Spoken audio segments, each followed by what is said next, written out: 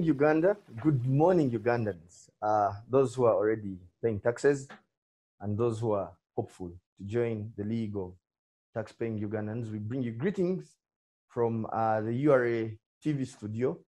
And of course, this morning, we are going to be having this rather simple but difficult conversation on VAT fraud schemes existing in Uganda. My name is Solomon Chimugwe, your host for today. And of course, I'm joined in studio by our chief investigator, the Commissioner Tax Investigation Department, Mr. Dennis Kugonza, who will come in the picture very quickly.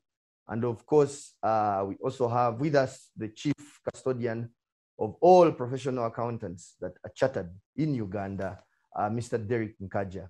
At this very moment, I'm going to give them an opportunity to say hello to you, after which we shall quickly dig deep into the discussion for today. I'll start with Mr. Dennis Kugonza. Good morning, our good taxpayers, our good clients of URA who pay taxes for national development.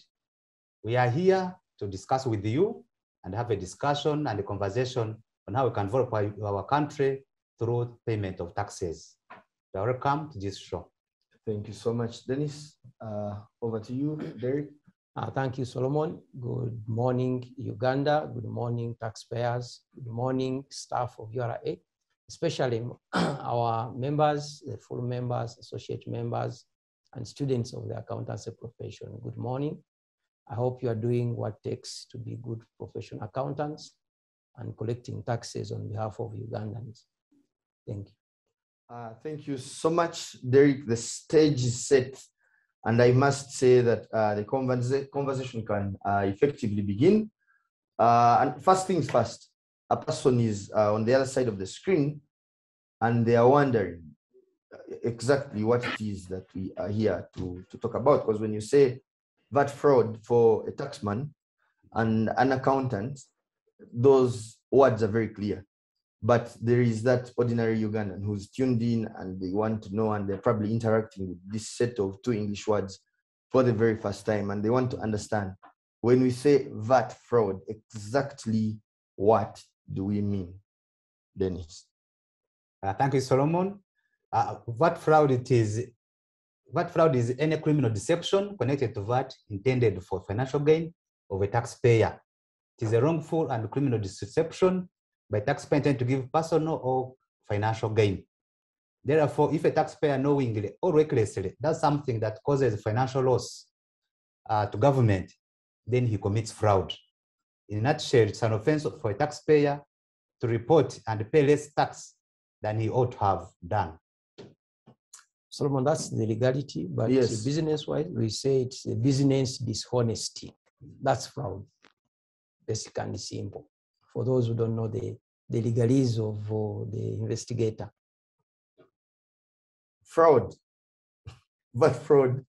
I like the simplistic angle so that everyone gets to know exactly what this means. Even that person who is not necessarily technical. But sticking to VAT, because fortunately or unfortunately, VAT is a bit technical. If you can describe for me exactly the kind of profile of an individual who fits into this bracket of VAT fraud, like the person who is said to be involved in VAT fraud. You're said to have been involved in VAT fraud when what specific situations are realistic to you? VAT is a tax which is paid by the final consumer. So the people in business, the businesses, their duty is to collect on behalf of government. They are agents. When you sell, you charge output VAT. Yes. You charge VAT. And when you buy, you get input VAT. So you get the output minus the input you have paid out, and then the net is paid to URA. So if any businessman doesn't declare all that that net liability to URA, net tax, which he has collected on behalf of government, he is involved in VAT fraud. One of the ways is they don't declare all the sales, it reduces the total output of VAT. Or they inflate or they forge invoices to increase their input VAT. So it reduces the net payment to URA, and that is called VAT fraud. Interesting. So the moment someone projects a picture that is unfairly beneficial to themselves as a taxpayer in terms of input and output VAT, then that person is considered to have been involved in VAT fraud. We cannot speak about VAT fraud without making it very clear to the side of the taxpayer on who is supposed to be registered for VAT, because I don't think it's anyone's game.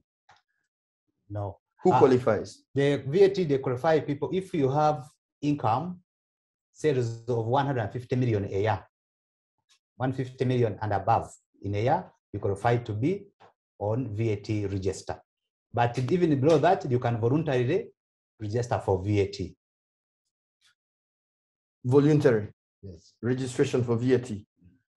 I'm a businessman, and I'm, of course, dealing in VAT items, and I want to register for VAT on my own accord.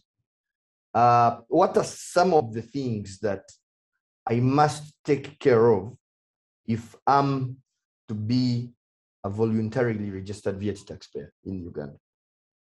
You have to be registered with the 18, the Ugandan taxpayer. You must, the URA, you apply to URA, they have a form, they will come and inspect your premises, so that you have a proper business office, a board, and then they can be able to deal with you. It is as simple as that. You have a team, you have a registered business, you have a shop or a place where you can be found or where the business is located. There's physical location. Then you qualify to be on VAT register. Then the person who... And you are dealing in vatable items. Absolutely. Then you've also talked about the scenario for compulsory registration, where someone is not necessarily willing to get registered for VAT, but they've been able to fulfill some elements as they are going about their business that require them to be registered for VAT, and URA comes in. So what are these particular circumstances that would require someone to be obliged to register for VAT? Yes, if you are dealing or selling goods or a service which is not VAT exempt, it is vatable, and you have income of more than, you have sales of more than 150 million a year, you are supposed to register for VAT. And if you don't register, that is considered also VAT fraud. Or you have 37.5 million per 3 months, per quarter. Also, you qualify for VAT registration. Thank you so much, Dennis, for that submission. For the interest of someone who has just joined the show, this particular Revenue Pulse is, of course, powered by you, the taxpayer. But on air, in studio today, we've been joined by the Commissioner, Tax Investigations Department, Uganda Revenue Authority, and the head, the executive officer, chief executive officer of the Institute of Chartered Public Accountants of Uganda. All of the professional accountants are under this body, and I'm going to ask this particular question directly to Mr. Derek Nkaja, CPA. It's a question that is coming from a position of concern, because in the recent past, about an average of 15 fraudsters have been nabbed, some related to VAT crimes, others related to some other crimes. But of these, a good number of them have been purporting to be accountants. Is this an issue of concern to you as the leader of that institution? Thank you, Solomon. It's good you have used the word purporting. It's a very big concern right from the start of setting up the institute. Uganda as a country, we had a very disintegrated accountancy profession. We could even say that there was no profession until 1992, 1994, 1997. Those are the formative years of the accountancy profession in Uganda. The training was hard, and many or majority have continued to think that everyone can be an accountant. So anyone who learns something about accountancy wants to be an accountant. It's like anyone trying to learn something about law and says, I'm a lawyer, or something about biology and say, I'm a doctor. We still have that challenge as a country. It's a simple profession that can easily be joined by anyone, even if you started there from a different angle. And we encourage everyone to join. But specifically back to the question, are the accountants the problem? I don't think so. They're actually part of the solution. VAT, as described by the chief investigator here, is a tax that is actually collected with records. Because if you don't record, then likely to have VAT fraud. And when we record improperly, then you're also having VAT fraud. So I would say that it is not really professional accountants. I have not come across a case of professional accountants in VAT fraud, but I've come across, I have had so many fraudsters calling themselves accountants. And that's the challenge the public has, identifying who is an accountant, who is not an accountant. Our portal, the website, icpau.co.ug,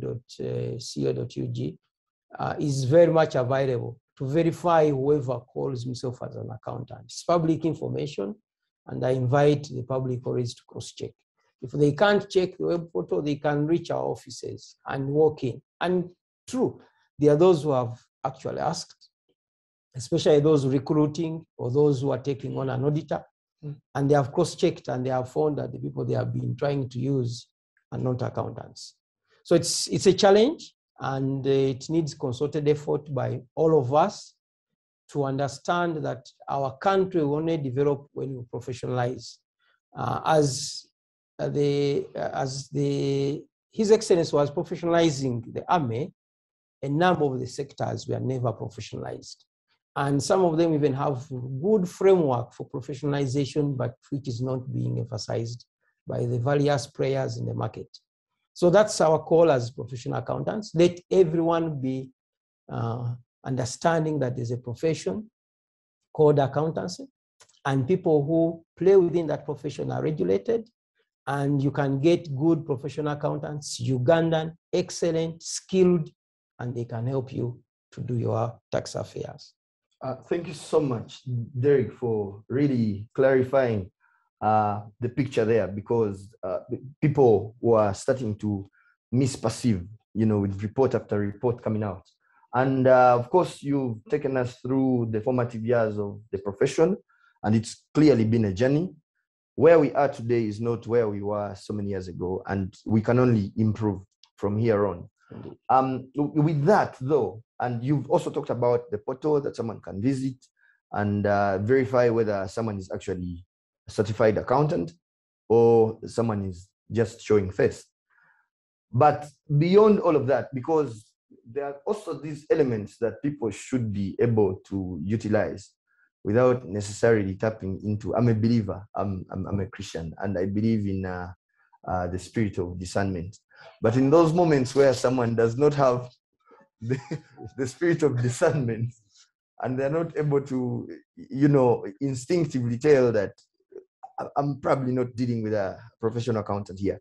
What are those qualities that people should be able to look at, and as they're interacting with this individual, they are ticking off or making crosses in terms of giving this person the responsibility of dealing on their behalf from an accountancy perspective? Okay, that's a very nice angle, because we all need to have some spirit of discernment, every believer and every good citizen, because I don't think there's a citizen who is not discerning, even the wrong ones discerning their wrong way. But with the spirit of discernment, you look at how the accountant starts his work. Because the accountants are supposed to be professional, ethical, skilled in what they are doing. And for me, those are the basics.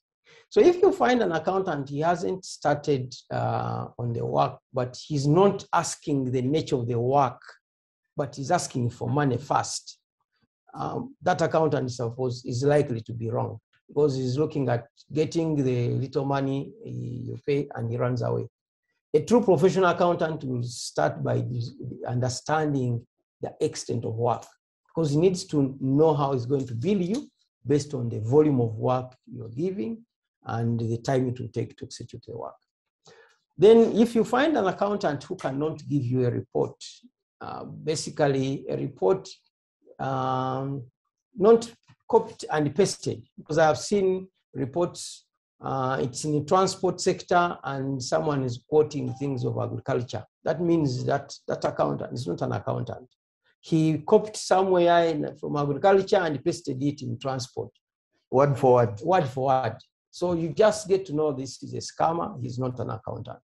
If you find someone who speaks a lot and talks about how he knows the accountants of the country, that one is also likely to be, he's trying to show you that he knows the accountants. Accountants don't show off. Majority I have come across don't show off. I don't think the chief investigator has ever been there, say, I'm the chief investigator. No. The accountants will move with their works. It's their works that advertise for them. It's their works that determine who they are. So if you find a show-off person trying to say I'm an accountant, most likely he's not, because he's trying to massage people's ego so that they don't ask other questions. So that will be for me the basics of discerning one accountant. I particularly liked the very last one about them not showing off. It's a fact. They're usually soft-spoken. They're more about the numbers. But once in a while, and I think they probably do this for quick identification, they have CPA on their Twitter handles and their LinkedIn profiles. Even here at URA, because we have a very, very huge amount of them. And on their emails, you see a byline there. Someone is clearly identifying themselves, CPA, SCCA, and all those things. I think it's a bit of a balance. It's an honor. People need to know who you are. If you have graduated as a doctor, would you say I'm not a doctor? So for them to use their CPA, it's an honor, and the law allows it because they want to show and separate from those fraudsters. That for me, I went through the formalities. I am trained. I am ethical. I can give you the right service. And in our code, if you are unable to deliver the service, you call your fellow accountant who is able and knowledgeable in that skill to take on your client. We don't fight with clients. And that's why I'm saying every client, every taxpayer who is challenged by an accountant they have, and that accountant is not referring you to the next best accountant. That accountant is a fraudster. You're dealing with the fraudster. I like that. I'll get back to you on the issue of the code, because it's a conversation that I would like us to dig a little deeper into. But just to get back to the chief investigator on the issue of VAT fraud, which is the main discussion. Paint for us a picture of the offenses. I know it's a cocktail. There are quite a number of them. The offenses related to VAT fraud. Let's paint a very clear picture for the benefit of the person who is on the other side of the camera, so that they get to know even some of the things that they were probably thinking, this is okay. Let them get to fully appreciate the full extent of what VAT fraud is, so that they're able to keep away from all these elements. Yeah. Thank you, Solomon. There are different forms of VAT fraud. One is underreporting of sales. So if you reduce sales, then it means that VAT which was paid is not fully being reported. Failure is, the next one is about failure to register for VAT. You are within the bracket, the threshold of 150 million sales per year, but you are not registering. It means you are also not just a form of VAT fraud. Then there is a misclassification of items, of commodities you are selling. The good is standard rated, but you are showing it as exempt. That's also VAT fraud. Then when you collect VAT and you don't remit, you don't pay it to TRA within time, that is also VAT fraud. And then if you manipulate the systems, we have put up systems like EFRIS, and it is being manipulated, you are not connected to TRA system, that is also one form of VAT fraud.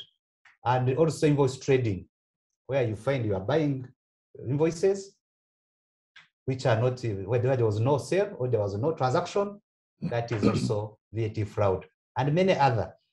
All those forms, we have offenses in the law, VAT of law. There is failure to furnish a tax return under Section 54 of Tax Procedure Code Act 2014.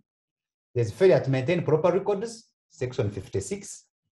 There's making false or misleading statements, Section 58. There's aiding or abetting a tax offense, that is Section 60. Then there are offenses relating to registration, that is Section 62. There is an offense to make use of false documents. There is forgery of official documents. There is obtaining money by false pretense and uttering false documents. Those all are offenses and they have penalties, ranging from fines, penalties, and sentencing. Sentencing starts from 2 years to 10 years, depending on the volume and the gravity of the case. Wow. Where there is an offense, there is a stick. Yes. Or should we call it either a penalty or something else? You're supposed to do the right thing. Failure to do the right thing, you find yourself in a situation where you're interacting with the law, but in very unfavorable terms. And our duty as tax investigators is to deliver you to the law. You could say that again? Our duty as tax investigators is to identify you and deliver you to justice. Interesting. I want to first keep the conversation right here on the penalties, because people are tuned in and they're wondering what penalty goes for what offense. If we can have a quick run through them so that they appreciate this. You talked about the penalty of failure to apply for registration, or failure to cancel registration, or failure to notify the commissioner of a change in registration of your VAT circumstance. What penalty is in line with that? Failure to furnish return, under Section 54, there is a fine not exceeding 25 currency points on conviction. And each currency point is 20,000 shillings. Failure to maintain proper records, there is a fine not exceeding 48 currency points, or to imprisonment not exceeding 2 years, or both on conviction. 2 years for not keeping proper records? Yes. Or both, with even a fine of currency points, which means you'll even pay. The law is that clear? Very clear. What about a scenario where someone has knowingly or unknowingly failed to pay tax? And I'm saying these words quite considerately, because it's very difficult to knowingly forget. But where someone fails to pay the tax before the due date, you basically see the due date come and go by and you've not been able to, file or pay this VAT that you're supposed to. What happens to you? If you don't, there is a penalty of 200,000 for failure to pay per day, and then there is also the penalty of double the tax you had not remitted. Double the tax. The tax. There's also interest, 2% per month of unpaid tax. You have filed properly, you have made a return, but you have not paid. So it means you are using government money as a loan. So we shall charge you 2% tax, 2% interest. For that loan. For that loan. The interesting things are happening here. Of course, the taxpayer has some obligations, and maybe if you could spend some time making these obligations very clear to the taxpayer that concern VAT, then they'll have no excuses. In the next maybe 1 or 2 minutes, if you can break down the obligations of a VAT registered taxpayer, the things that they should take to heart and they start practicing. What are these elements? The obligation is to keep proper records first. You have to have a proper record and supported by a proper invoice of sale and purchase. The taxpayer is supposed to file a return by the due date. The due date is the 15th of the preceding month. The following month, that is by. After that, then we shall charge a penalty and also charge interest. The taxpayer has the right to fair treatment by URA. He has a right to know how much he's supposed to get, and is to pay, and the right to privacy of his records. But mainly, you have a right and it's an obligation to make sure the return, a correct return is submitted to URA in the right format prescribed by URA in the law and paid by the due date.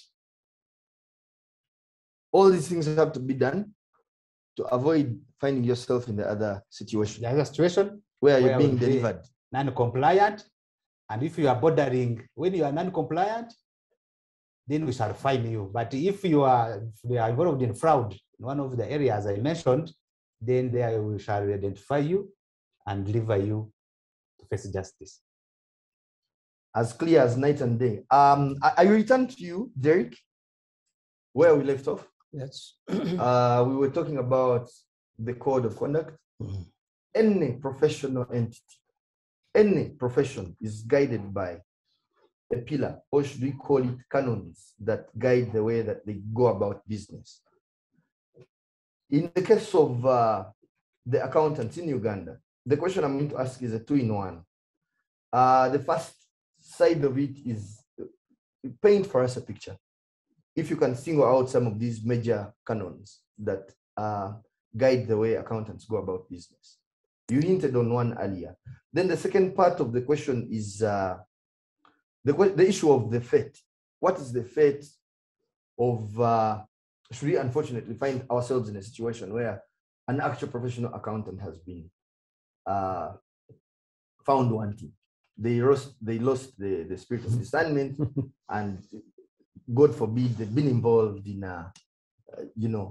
VAT fraud, and they're here facing the chief investigator and the law. What is the fate of such an accountant from the perspective of the profession? Okay, thank you, Solomon. But to reach that fate, I'd like the public to know that our professional act, the Accountants Act, requires a person to complain. And my appeal to the public is always complain. Complain about the accountants as much as possible. And a complaint is not a complaint unless it is registered at the institute. So that will be the starting point before even the investigator comes. Because so many cases we have seen that there is a misunderstanding between the accountant and the business person, or say the accountant and his client, and which can be resolved professionally. The person can actually be brought to explain even before you reach the criminal side, which the investigator handles. So we want the public to complain as much as possible about an accountant, because that also helps them to identify who is a true accountant. That's the first side I'll start off with.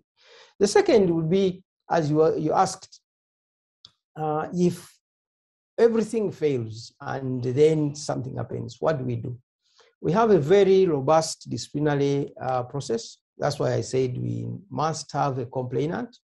It has the first instance, which is the disciplinary committee, then the appeal, which is the disciplinary appeals committee. And if you fail in the disciplinary appeals committee, you go to the High Court.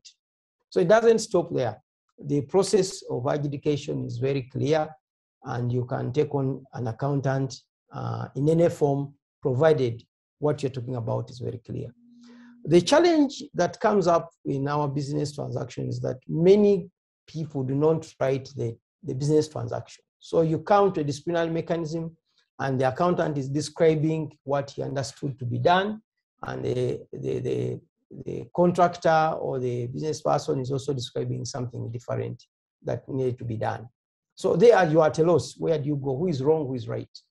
But if the public can write, as the chief investigator said, that records. VAT fraud is mainly because records are not proper. Even a record of engaging an accountant should be proper. That's when we shall know who is at wrong.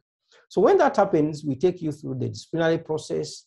You give your side of explanation. The complainant gives also the side of it, and then the professionals on that committee determine whether you are wrong or whether you are right. And if a person is not satisfied, either an accountant or the complainant, you move to the appeals committee. And the appeals committee is chaired by an advocate, so you can't say that it's an accountant deciding your case. If the appeals committee also sees that you are guilty, you move on with the penalties that are sanctioned. Our highest sanction is being deregistered, and we have deregistered accountants along the way, about 4 accountants. So we deregister people, and they get off. Then you know that for the remainder of your useful life, you are not an accountant. Nobody should hold you as an accountant because of the issues in which you conducted yourselves and you found yourself being deregistered. But we also admonish, we penalize, we make accountants refund money if actually the issue was about refund. You pay for the costs. We have made accountants redo the work at their own cost. If it means that you didn't do what you are supposed to do, you have to redo it, but at your own cost. So there are a range of penalties once it is determined that an accountant is at fault. Before we go to the criminal, if it's criminal, we refer you to police, because in our setup, we don't handle criminal matters. We handle professional matters. You hand them to Dennis? Yes, then we will hand over to the investigator who will deliver him to the justice. The justice, yes. I really like the clarity that you've given the taxpayers, because most of them probably didn't have this kind of insight. That before we even get into the issue of the criminal elements, there's also this issue of standards. You've been very clear on the standards. There are some key expectations. And what has been happening is that some accountants have been probably getting away with doing the bare minimum for the taxpayer. Yes, it could happen. But now they know that if someone gives you a report and surely you're not really satisfied with it, you have a place where you can go. Yes. and you have this person go through the process. We shall probably be coming back to you on that issue. It was a 2-in-1. You've talked about this other side, but you've not dived into the basic code of conduct. Sorry. Even as these taxpayers are dealing with the accountants, they have this other checklist. We talked about a checklist before. Yes. Now there are these elements that they need to be looking out for as they're dealing with the accountants. The code is very lengthy. We have a very big book. We call it our Bible of Conduct. It's internationally mapped. But we try to downsize it for Uganda to make sure that we have something that is easy for people to look at. And that conduct, it has at least 4 bare minimum that I want everyone to get to know. Please. We still use the word professionalism, that an accountant must show professionalism. Now, in that professionalism, it encompasses quite a number of things. The way you conduct yourself, the way you approach work, the way you document, the way you advise. So there is an angle that gives us a picture what professionalism for an accountant looks like. And that's very, very important for us to. Then there is due care. An accountant works in public interest. So due care is one of those things that we must always ensure that you do in your day-to-day activities. You are not there just for the reward or the gain that you're going to get from an assignment, but due care. Because, for instance, we have in part of the code, we have a standard which is about non-compliance of rules, laws, and regulations. If you come across as an accountant, you're supposed to report. It doesn't matter whether I have been hired by you, but I find you non-complying, I should report to the relevant authority or to the next line of the overseer. If it's an employee, you report to the manager. If it's a manager, you report to the board where there is non-compliance. If it finds the entire company, then you report to probably the regulator of that company, and you identify the non-compliance. So that's a quality of professionalism, which is within the code, and someone may skip it when we say due care. But that due care is because of our public interest nature. You are not only looking at what your client has asked you to do, but what is the framework You go beyond of reporting that this entity, this client was supposed to be playing in, and has he or she fulfilled what is supposed to be done. Then you also have the code of, I talked about skill, professionalism, due care. Then you have to be skilled, although it runs also in professionalism. Then we also have the code of being realistic, because you cannot take on what realistically can't happen. That means you are not really a professional accountant.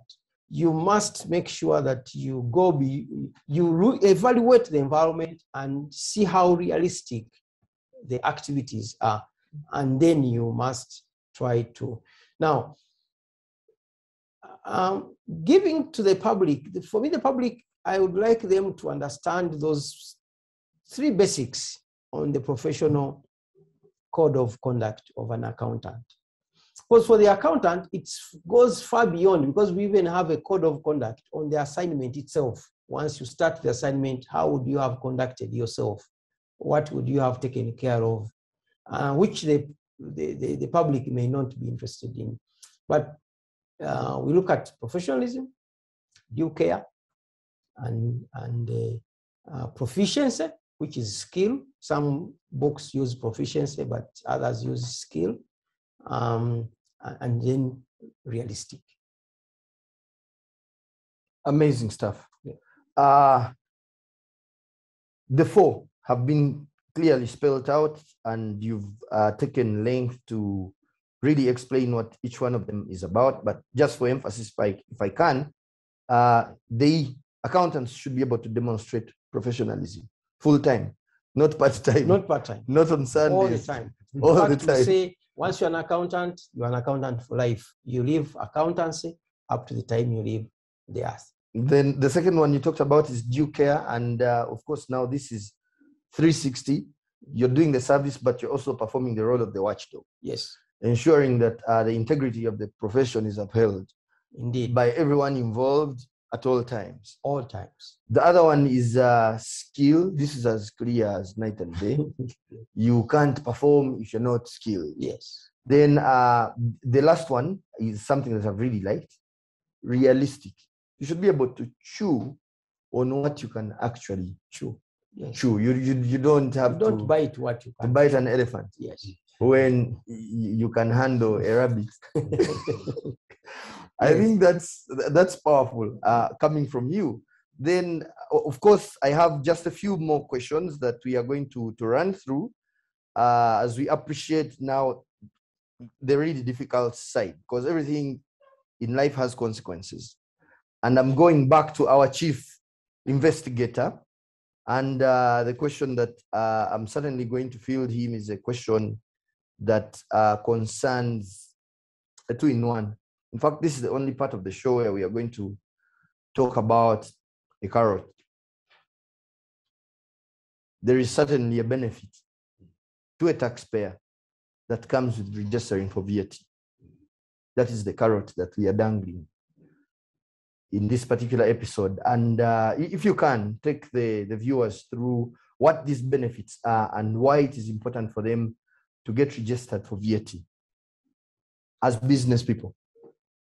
Yeah, as business taxpayers or business people as a business, it's good to, you have benefits when you register for VAT. One, our companies want to recover their money you are dealing with when you are doing business. So they will deal with you knowing that VAT paid, they will recover it through input VAT, and you'll get business. We have seen where maybe says they don't take on clients because they're not VAT registered. Because you'll be losing that VAT, it means it is a cost to the business. But if it is registered, you are dealing with the VAT registered taxpayer, then it means you recover your money and to not eat into your profits. The business will be comfortably, be operating healthy. Two, you are contributing to the national development as a taxpayer. Whatever services we are getting in this country, all the social services, the roads, the hospitals, education, it is through that tax paid by the individual.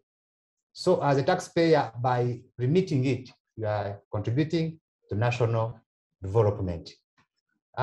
Three, your business is sort of being advertised. When you are VAT registered, you are compliant, and whoever checks and whoever cross-checks with the URA, with authorities, we now have dealing with a credible company. Now we are doing, it's a global economy. International businesses, they deal with a company or a business which is fully registered, tax compliant, and can even be visible in the books of URA of other institutions. So you are advertising your business.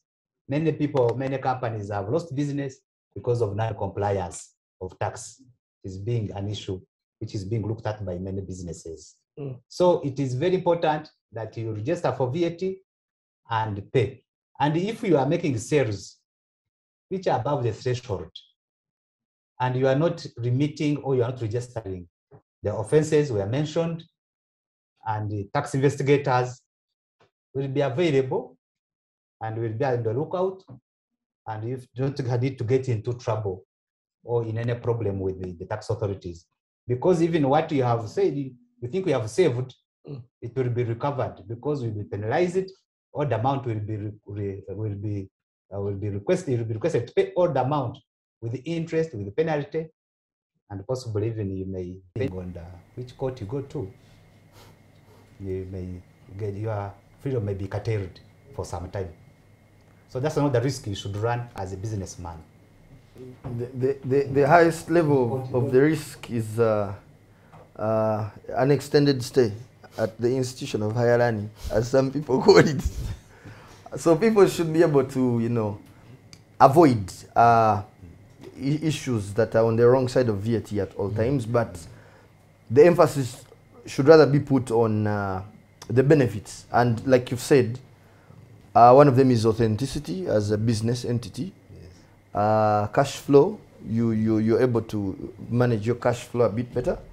Then you're getting these advertisements. Now, interestingly, there's a gentleman who has come in via Zoom that is literally in agreement with everything that you've just been talking about.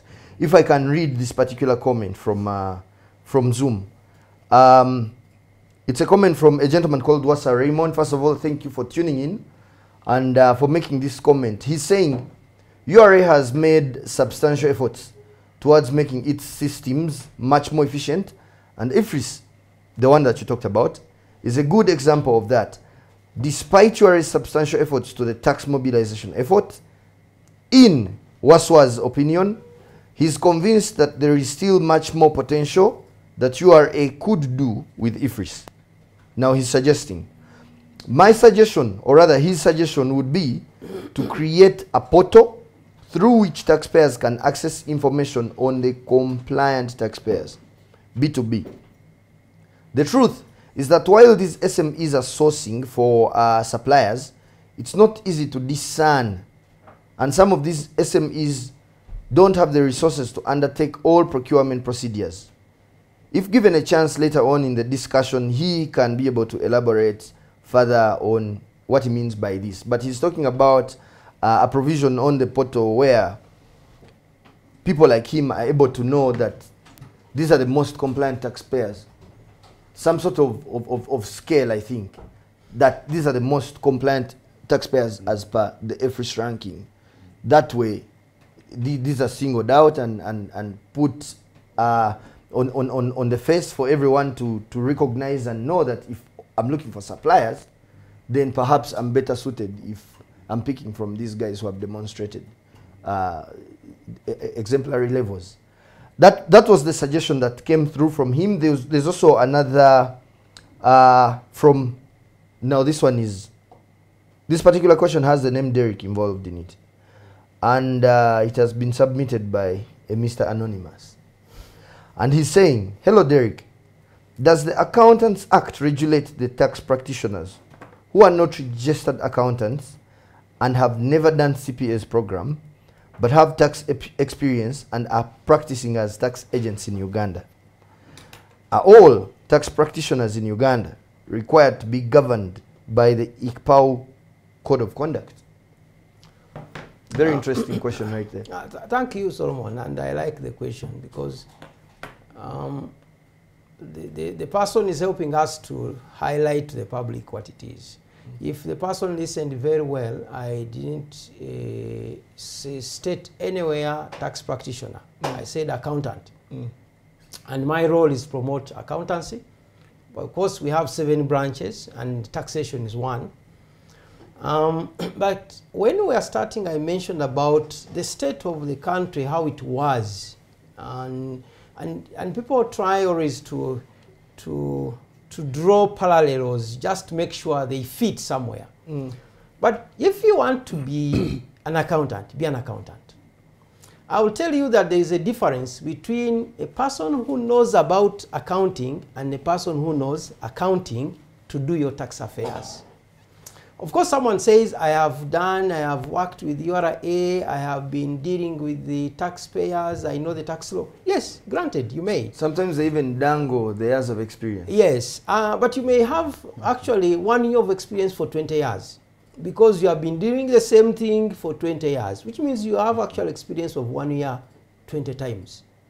So it doesn't necessarily mean that you have the skill set required to articulate the issues. And that was realized, and the the Tax Procedures Code Act put together a tax registrations agents committee, TAC, where I represent the accountancy profession. But of course, as a country, we have to clean up, and people don't want to accept that we are dirty in the way we do certain things, and we have to clean up. I have seen that even lawyers, when it comes to, some lawyers, when it comes to tax matters, they have come back to accountancy. They are studying accountancy. But people don't want to appreciate. After qualifying and getting the knowledge of accountancy, then they go back and do their tax matters. And people say, no, you don't need to be an accountant to have tax matters. But I can say for a fact that I know URA, the one that had few accountants, and you know the URA that has very good many accountants. The work is different. I know a company that has no accountant and a company that has an accountant, how it handles tax affairs. So the issue of tax practitioners is debatable, but as a country we have a framework, the Tax Agents Registration Committee, if one wants to. Although for me it would have been independent from URA, if it is to become really a professional service. URA doesn't need to administer that. It should be left so that URA does tax administration purely. But for a start, where it is sitting as Commissioner General being the chairperson of the committee can start. But there is a need to professionalize if really people want to say we are tax practitioners there's a need to professionalize that cadreship in the country. So the person, I'm sure, may be a non-accountant who is playing around tax, because I've had that argument so many times, especially for non-accountants who are in URA, because when they get out, they want to be in tax affairs, which at times for me, I think it's a conflict of interest. But it's a debate. It's a debate that depends on which side you start in. For me, when I stand on the ethical angle, I don't see someone who has no knowledge of accounting to say I'm a good tax practitioner. Because why? You represent income, and how would you determine income to be assessed when you don't know it? As clear as night and day. Yeah. There's another one for you. Yes. Mr. Nkaja, it's close to that one, but it has a slight twitch. And he's saying, this time around he has disclosed his name. This one is Arnold. And Arnold is saying, I would like Mr. Nkaja to clarify. There are many accounting and business degree holders without CPA in the field, but with experience in tax, auditing, and accounting. Are they not supposed to handle any accounting or related services in any firm? The law is very clear. The law says if you are offering accountancy service to the public at a fee, you must be an accountant. If you are in your private affairs, you are in your family business, you studied those processes, it's okay. You are not approaching the public. The law is there to safeguard the public. So if you are there holding out as an accountant to the public, then you should be caught because you are misleading the public. But you can do your affairs, you can be in your private business and do all your things, but do not offer accountancy services to the public at a fee. Also as clear as night and day. We have two more, but these are comments, and they are EFRIS related. We shall field these with the EFRIS team. We are going to have a series of webinars concerning directly EFRIS. But just to ensure that the people who ask the questions, one of them is Mr. Anonymous. His was about what URA has in plan to support companies that are struggling with integrating their POSs with EFRIS. The EFRIS team will handle that. Then the second one is an issue of on the EFRIS receipts. Can there be a provision for contact details to be added, preferably an email address if phone numbers are really being a problem? This is from Gilbert, and these two will be relayed to the EFRIS team, and they'll certainly take care of it. But on just one of these two, Dennis, yes, if you could maybe give a quick response to any one of these. Yeah, EFRIS, it is a solution which has been put in place to help even taxpayers to keep their records. Because EFRIS, it is a system where you can keep your records, record keeping of sales and purchases. And it gives you the net profit and the VAT to be paid. It also integrates with URA so that we can see what portion of VAT you have collected on behalf of URA and which should be expected. Integration, we have resist many integrators who are dealing with the taxpayers to help them to go through. But in case you have any issues with EFRIS, we have an office here. We have a team dedicated to support the taxpayers who want to be on EFRIS. We have our toll-free lines. We have the call center. We have the WhatsApp number. So Facebook, we're on Twitter. We are all in those spaces. So you can contact any and you will be helped. You'll get support to integrate or how to go about it. Thank you so much, Dennis. We've come to the part of the show where we get to mention that one thing that the audience should be leaving this particular show with.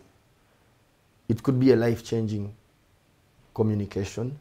It could be a quote. It could be a stern warning, depending on which side of the table you're standing, really. And of course, I'll start with you, Derek. Yeah. What is that one word that you would like to leave the viewers with? Several, but I don't know how I will phrase it. But let the public embrace EFRIS. I think that's when I would start, because as a country, we must widen our tax base. So everyone should be happy and feel happy to pay taxes. For me as an employee, I think I'm paying much more tax compared to what others pay, because employees, their income is seen. But the others seem to be only showing what they want to show. And that's not good for our national development. So let everyone who does business embrace IFRS. Let's be ethical. Employ an accountant if you are in need of business understanding. For me, that will be my parting shot for everyone who is watching us and listening to us. Let's work to develop our nation. No one's going to develop our nation. You have all read the stories around investors. And so we need to do whatever it takes to make sure that as Ugandans, we work, we pay taxes to develop our country. Thank you so much for those parting shots. For the benefit of the viewer, embrace IFRS if you're in business. The more you're visible, the better it is for everyone. Visibility is a key issue. Be ethical. This was for the practitioners. And the business person. Because VAT is a two-way. I remember I described it as a business dishonesty. Yes. That business dishonesty doesn't start with an accountant. It starts with the business person himself or herself. Once the two are ethical, then collusion is a non-entity. It's a non-issue. Thank you. Then, of course, employ an accountant is what you said. Yes. For the benefit of Arnold, who asked a question about the graduate, I think for emphasis, okay. If you can, just one more time. Okay. For the public accountancy, employ an accountant. But let me probably paint a picture of the accountancy profession. And I tell you that that's the challenge as a country we have, that we didn't frame our professionalism very, very well. And even at the time of amending the Act in 2013, we explained to Parliament, but they still couldn't conceptualize what we are referring to. The accountancy profession is in some form of a pyramid. We have the clerks, we have the assistants, we have the accountants, and then we have the auditors and the, I say, fraud investigators at the top. That's the way the profession should work. But somehow our law is structured starting in the base, in the middle of the pyramid. So the clerks and the technicians were somehow left out. And yet those, I would say, they are the biggest foot soldiers. It's like in a battalion, you have a general who you never see. Exactly. And then you have the platoon commander. And then you have the foot soldiers. That's how any profession is structured, irrespective of what people say. Because when you go to the doctors, you find they are general doctors, they are specialists, they are consultants, because they have described and trained in a format that helps the public to be able to respond. That helps the doctors to be able to respond to the public.